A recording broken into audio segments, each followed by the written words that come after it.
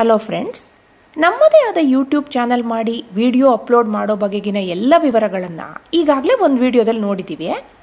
ಆ ವಿಡಿಯೋನ ನೀವು ನೋಡಿಲ್ಲ ಅಂತಂದರೆ ಈ ವಿಡಿಯೋದ ಡಿಸ್ಕ್ರಿಪ್ಷನ್ನಲ್ಲಿ ಕೊಟ್ಟಿರೋ ಲಿಂಕ್ ಮೂಲಕ ನೋಡ್ಬೋದು. ಯೂಟ್ಯೂಬ್ ವಿಡಿಯೋಸ್ಗಳ ಥಂಬ್ನೇಲ್ ಕಡಿಮೆ ಶಬ್ದದಲ್ಲಿ ಆ ವಿಡಿಯೋದ ಬಗ್ಗೆ ತಿಳಿಸೋ ಹಾಗಿರಬೇಕು ಮತ್ತು ಆಕರ್ಷಕವಾಗಿಯೂ ಇರಬೇಕು. ಸಾಮಾನ್ಯವಾಗಿ ಜನ ಫೋಟೋಶಾಪ್, ಕ್ಯಾನ್ವಾ ಟೂಲ್ ಅಥವಾ ಬೇರೆ ಯಾವುದಾದ್ರೂ ಸಾಫ್ಟ್ವೇರ್ನ ಉಪಯೋಗಿಸಿ ಥಂಬ್ನೇಲ್ಸ್ ಕ್ರಿಯೇಟ್ ಮಾಡ್ತಾರೆ. ನಾನು ಪವರ್ ಪಾಯಿಂಟ್ನಲ್ಲೇ ಮಾಡೋದು, ನಂಗೆ ಅದೇ ಜಾಸ್ತಿ ಸುಲಭ ಅನಿಸುತ್ತೆ.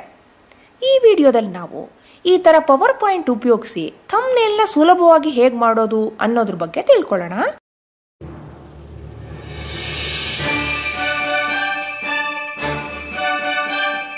ನಾವೀಗ ಪವರ್ ಪಾಯಿಂಟ್ನಲ್ಲಿದ್ದೀವಿ.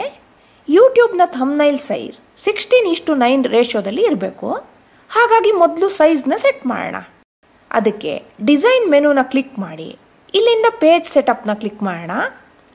ಸ್ಲೈಡ್ಸ್ ಸೈಜ್ಡ್ ಫಾರ್ನಲ್ಲಿ ನಾವು ನೋಡ್ಬೋದು, ಬೈ ಡಿಫಾಲ್ಟ್ ಪ್ರತಿ ಸ್ಲೈಡ್ಸ್ನ ಸೈಜ್ 4:3 ರೇಷಿಯೋದಲ್ಲಿ ಇರುತ್ತೆ.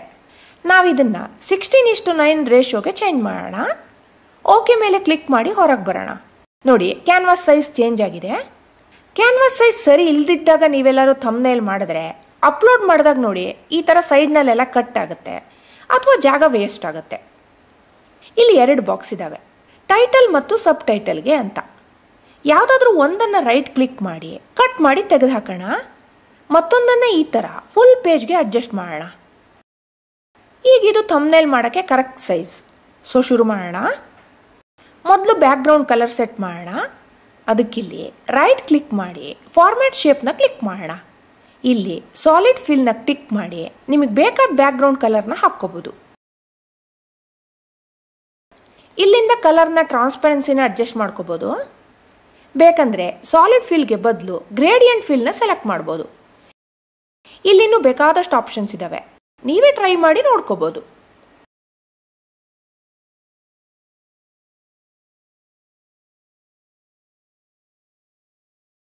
ಇಲ್ಲಿ picture R texture fill option ಇದೆ.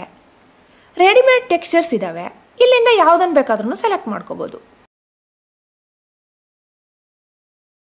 ನೀವು ಸೇವ್ ಮಾಡ್ಕೊಂಡಿರೋ ಯಾವುದಾದ್ರೂ ಇಮೇಜ್ದು ಬ್ಯಾಕ್ಗ್ರೌಂಡ್ ಬೇಕು ಅಂತಂದರೆ ಫೈಲ್ನ ಕ್ಲಿಕ್ ಮಾಡಿ ಆ ಇಮೇಜ್ನ ನಿಮ್ಮ ಸಿಸ್ಟಮ್ನಿಂದ ಸೆಲೆಕ್ಟ್ ಮಾಡಿ ಇನ್ಸರ್ಟ್ ಮಾಡ್ಬೋದು.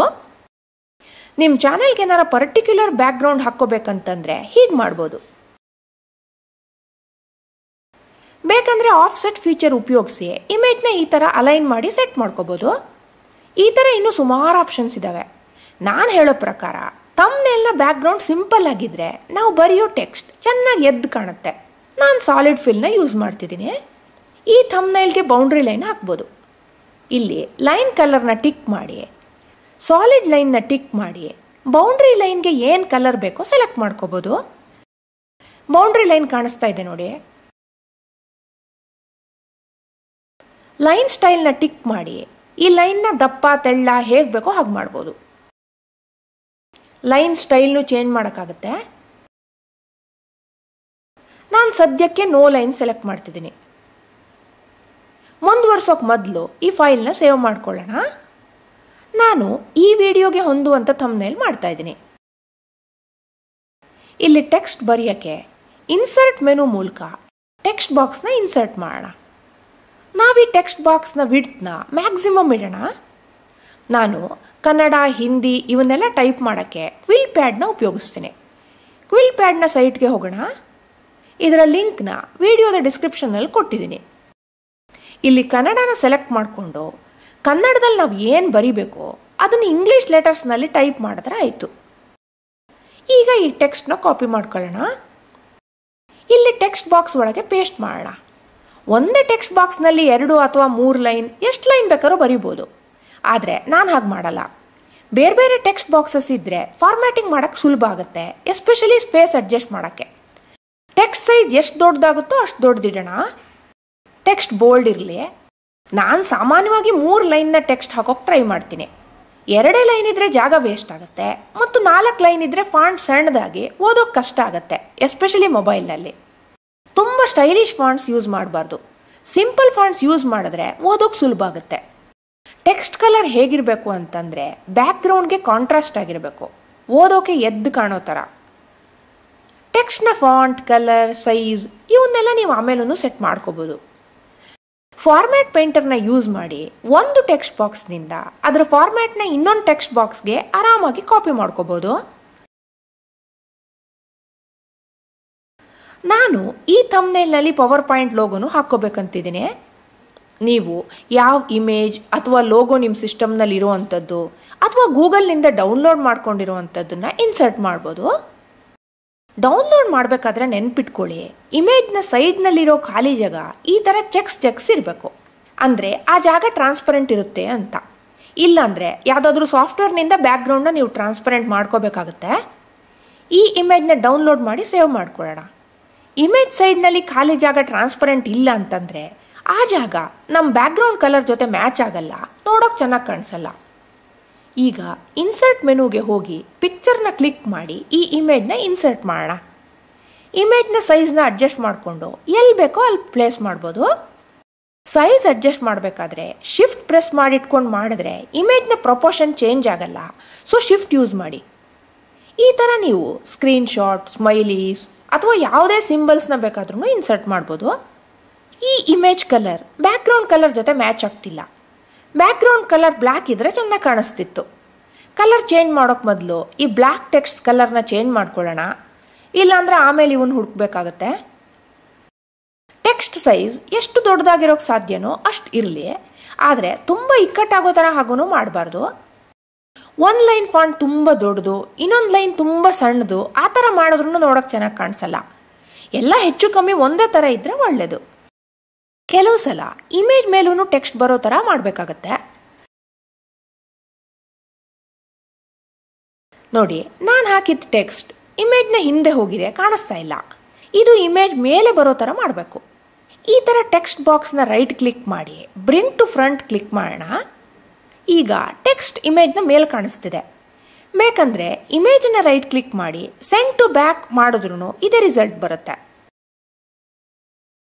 ಸ್ಪೇಸ್ ಎಷ್ಟಿದೆಯೋ ಅಷ್ಟಕ್ಕೆ ಸರಿಯಾಗಿ ಟೆಕ್ಸ್ಟ್ನ ಲೆಫ್ಟ್, ಸೆಂಟರ್, ರೈಟ್ ಹೇಗೆ ಬೇಕೋ ಹಾಗೆ ಅಲೈನ್ ಮಾಡ್ಕೋಬೋದು.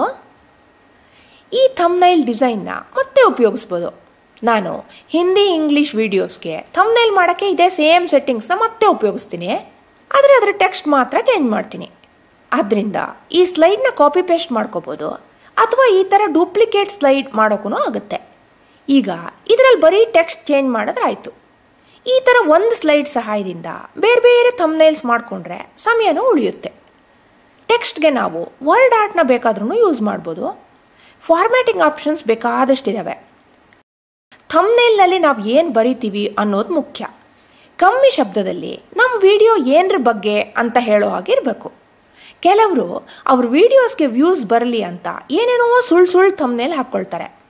ಕ್ಲಿಕ್ ಮಾಡಿ ವಿಡಿಯೋ ನೋಡಿದ್ರೆ ಅದಕ್ಕೆ ಆ ಥಂಬ್ನೈಲ್ಗೆ ಸಂಬಂಧನೇ ಇರಲ್ಲ. ಇರಿಟೇಟ್ ಆಗಿ ಜನ ಡಿಸ್ಲೈಕ್ ಮಾಡ್ತಾರೆ. ಅಲ್ಟಿಮೇಟ್ಲಿ ವಿಡಿಯೋದ ರ್ಯಾಂಕಿಂಗ್ನೂ ಕಮ್ಮಿ ಆಗುತ್ತೆ ಮತ್ತು ಆ ಚಾನಲ್ನ ಬೇರೆ ವೀಡಿಯೋಸ್ನೂ ಅವರು ಮತ್ತೆ ನೋಡಲ್ಲ. ನನ್ನ ಪ್ರಕಾರ ಥಂಬ್ನೈಲ್ ಸಿಂಪಲ್ ಆಗಿದ್ರೆ ಓದೋಕ್ಕೆ ಸುಲಭ. ಇಲ್ಲಿ ಇದು ನೋಡೋಕೆ ಚೆನ್ನಾಗಿ ಅನಿಸುತ್ತೆ, ಯಾಕೆಂದರೆ ಸೈಜ್ ದೊಡ್ಡದಾಗಿರುತ್ತಲ್ವಾ. ಆದರೆ ಯೂಟ್ಯೂಬ್ನಲ್ಲಿ ಅಪ್ಲೋಡ್ ಮಾಡಿದಾಗ ಸೈಜ್ ಸಣ್ಣ ಆಗುತ್ತೆ, ಆಗ ಚೆಂದ ಆಗಿರಲಿ, ಓದೋಕ್ಕೂ ಸರಿ ಕಾಣಿಸಲ್ಲ, ಹಾಗಾಗತ್ತೆ. ಈ ಥಂಬ್ನೈಲ್ನ ಅಪ್ಲೋಡ್ ಮಾಡೋಕ್ಕೆ ಈ ಪವರ್ ಪಾಯಿಂಟ್ ಫೈಲ್ನ ಸೇವ್ ಆಸ್ ಮಾಡೋಣ. ಇಲ್ಲಿ JPEG ಫಾರ್ಮ್ಯಾಟ್ ಸೆಲೆಕ್ಟ್ ಮಾಡೋಣ. ಈಗ ಕರೆಂಟ್ ಸ್ಲೈಡ್ ಓನ್ಲಿನ ಕ್ಲಿಕ್ ಮಾಡೋಣ. ಬೇಕಂದರೆ ಥಂಬ್ನೈಲ್ನ ಸ್ಕ್ರೀನ್ಶಾಟ್ ತೊಗೊಂಡು ಅಪ್ಲೋಡ್ ಮಾಡ್ಬೋದು. ನಾನು ಸ್ಟಾರ್ಟಿಂಗ್ನಲ್ಲಿ ಹಾಗೆ ಮಾಡ್ತಾ ಇದ್ದೆ. ನೆನ್ಪಿಟ್ಕೊಳ್ಳಿ, ಥಂಬ್ನೈಲ್ನ ಫೈಲ್ ಸೈಜ್ 2 MB ಜಾಸ್ತಿ ಇರಬಾರ್ದು. ಸೈಜ್ ನೋಡಿ ಇಲ್ಲಿ ಕಾಣಿಸ್ತಾ ಇದೆ. ಬೇಕಂದರೆ ಥಂಬ್ನೈಲ್ನ ರೈಟ್ ಕ್ಲಿಕ್ ಮಾಡಿ ಪ್ರಾಪರ್ಟಿಗೆ ಹೋಗಿನೂ ಫೈಲ್ ಸೈಜ್ ಚೆಕ್ ಮಾಡ್ಬೋದು. ಇದ್ರ ಫೈಲ್ ಸೈಜ್ ಚಿಕ್ಕದೇ ಇದೆ. ಈಗ ಇದನ್ನು ಅಪ್ಲೋಡ್ ಮಾಡ್ಬೋದು. ವಿಡಿಯೋ ಅಪ್ಲೋಡ್ ಮಾಡಾದ್ಮೇಲೂ ಯಾವಾಗ ಬೇಕಾದ್ರೂ ನೀವು ಅದರ ಥಂಬ್ನೈಲ್ನ ಮತ್ತೆ ಬದಲಾಯಿಸ್ಬೋದು. ಥಂಬ್ನೈಲ್ಸ್ ಮಾಡೋ ಬಗ್ಗೆ ನಿಮ್ಗೆ ಯಾವುದೇ ಥರದ ಸಂಶಯಗಳಿದ್ದರೆ ಕಮೆಂಟ್ ಬಾಕ್ಸ್ನಲ್ಲಿ ಬರೆದು ತಿಳಿಸಿ. ನಂಗೆ ಗೊತ್ತಿದ್ದಷ್ಟು ಹೆಲ್ಪ್ ಮಾಡೋಕ್ಕೆ ಖಂಡಿತ ಟ್ರೈ ಮಾಡ್ತೀನಿ. ಥಂಬ್ನೈಲ್ಸ್ ಮಾಡೋಕ್ಕೆ ಪವರ್ ಪಾಯಿಂಟ್ ಅಲ್ಲದೆ ಇನ್ನೂ ಯಾವುದಾದ್ರೂ ಸುಲಭದ ವಿಧಾನ ಇದ್ದರೆ ಅದ್ರ ಬಗ್ಗೆನೂ ಕಮೆಂಟ್ ಬಾಕ್ಸ್ನಲ್ಲಿ ಬರೆದು ತಿಳಿಸಿ.